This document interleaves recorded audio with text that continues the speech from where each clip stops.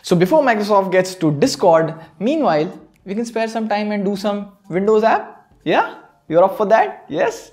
So here are some Windows apps that let you use Google Assistant right on Windows 10, mirror your Windows 10 screen onto your Android screen easily, escape online meetings like a pro, and much more.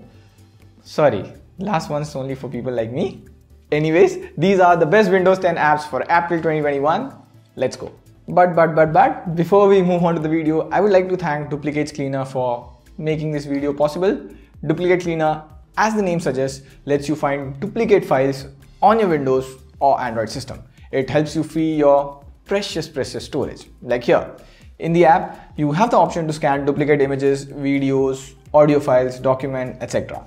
I mostly download the same images twice, and like you guys, my downloads folder is a mess. So I just scan my download folder for images quickly and done. It helped me free hundreds of MBs. Do check out Duplicate Cleaner from the link in the description. It's a free app with some feature behind a one-time payment.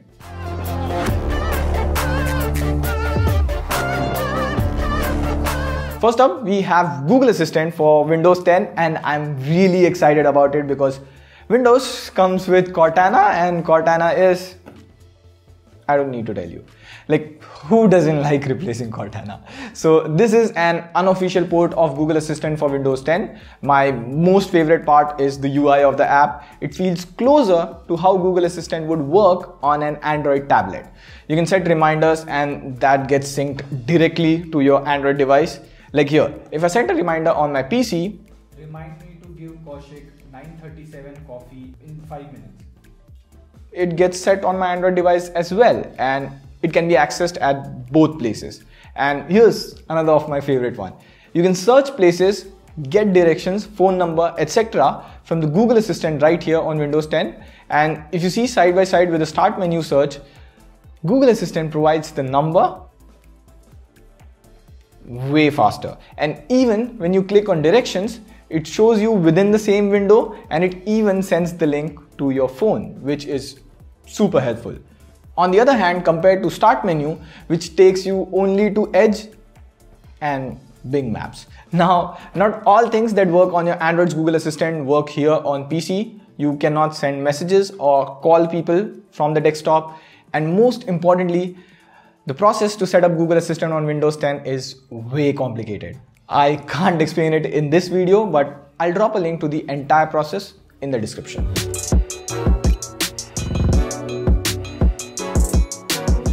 Next up is EverythingToolbar. Now, you might have heard of Everything. In case you don't, Everything is a popular file search app that is far better than Windows Start Menu search. Now, this tool, EverythingToolbar, brings this great everything search to the bottom taskbar. So now you can hide the old search bar and use everything instead of it. All you need to do is install Everything and EverythingToolbar. Right click on the taskbar and select EverythingToolbar. Resize and move it a bit. And there you go.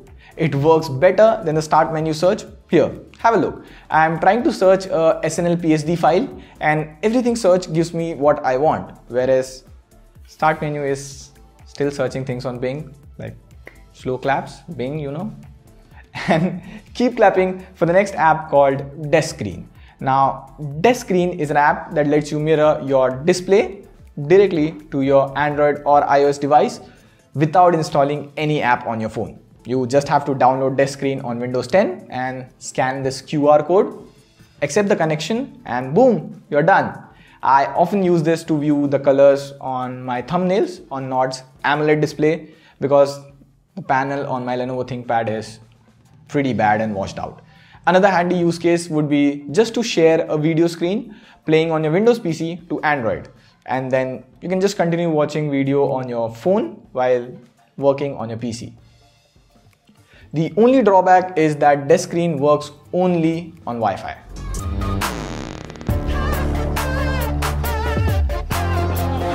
Next up is Zoom Escaper. It's the same app Mrinal mentioned in SNL with TechVisor. Hey, in case you guys don't know, we discuss tech news, answer your tech queries till the time Mrinal gets hungry, of course.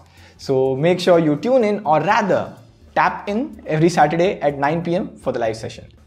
Anyways, I hate Monday meetings. There goes my public office rant, and here's a quick way to escape them. You have Zoom Escaper, which is a web app. So you want to pretend you're having network issues or technical errors, just press any option like here. Oh shit. Oh shit. I think we broke our mic.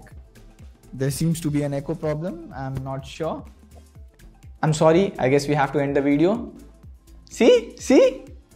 Gotcha, right? And this is the best sound.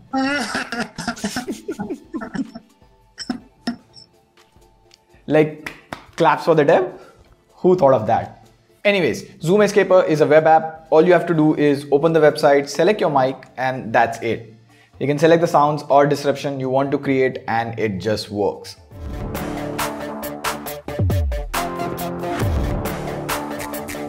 The next one is my personal favorite. Fluent Flyouts is a simple utility that just displays battery percentage at the bottom taskbar. It's such a small utility but very helpful. Typically in Windows, you have to hover over the battery icon to see the battery percentage, but now it's just straight up visible. You can click on it and you have a nice little discharge graph. It also tells you actual battery capacity. Like here, in my case, the battery capacity was 47 watt hour and now it's degraded to 35.1 watt hour, 75%. Alternatively, you can also try title bar battery, which displays your laptop's battery percentage on every window.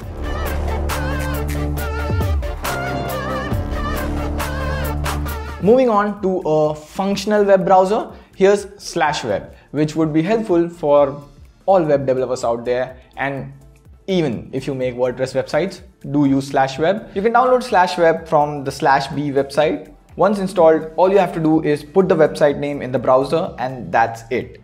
It by default shows you the site in 3 different devices: Samsung Galaxy S8, iPhone 8 and iPad. The USP is it lets you see all the sites in different devices in the same window.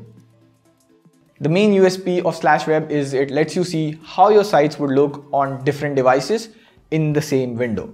Now, you can of course edit these devices according to your preference. Like at times we make changes to techvisor.com and we want to see how it looks on an iPad, Windows PC and mobile at the same time. /web is quite helpful this way. Additionally, you can also change user agents, which is a helpful tool. So suppose if a person opens your website on mobile as a PC site, so how does your website react to that? The prime example is YouTube. If you open YouTube on your phone as a desktop site, the video still plays in the background. So it's a bug or a feature, the way you look at it. This way, by changing the user agent on /web, you can check the bugs on your own website. Unfortunately, the /web browser is paid, but you do get a 30-day free trial to check out things or get your work done quickly.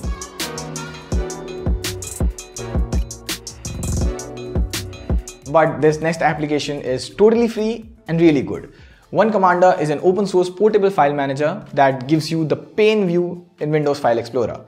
So suppose if I want to copy a selected file from documents to this flash drive, I have to open 2 different Explorer windows. But with One Commander, you just open 2 windows under the same pane and drag and drop files. Easy.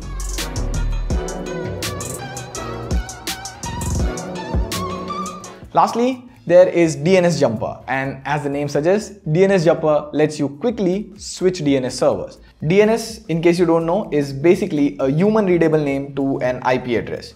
We humans call it google.com, whereas computers call it 142.250.64. etc. etc.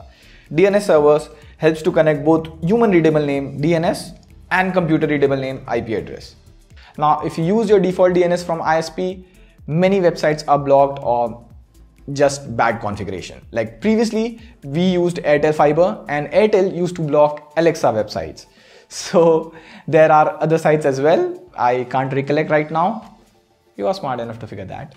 So I started using Google DNS and boom, Alexa and all the other websites were unlocked. Now DNS Jumper has a lot of DNS servers inbuilt and the job of changing DNS server is very easy.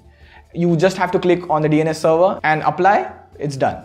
If you use a little known DNS service like Smart DNS Proxy, it even unlocks Peacock TV in the US, which you can watch for free. No credit card required. Like here, if you see, I open Peacock TV without changing the DNS, it shows not available in your region. And now when I have changed the DNS to Smart DNS Proxy, let's go back and check. As you see, Peacock TV works. It just works like I'm in the US. All in all, it's a helpful utility, and that was the list. We also covered some cool apps like Task Explorer, which is a great task manager alternative, all-in-one messenger app like Stack Browser, etc. You can watch that over here. And on that note, this is Prateek signing off. See you soon.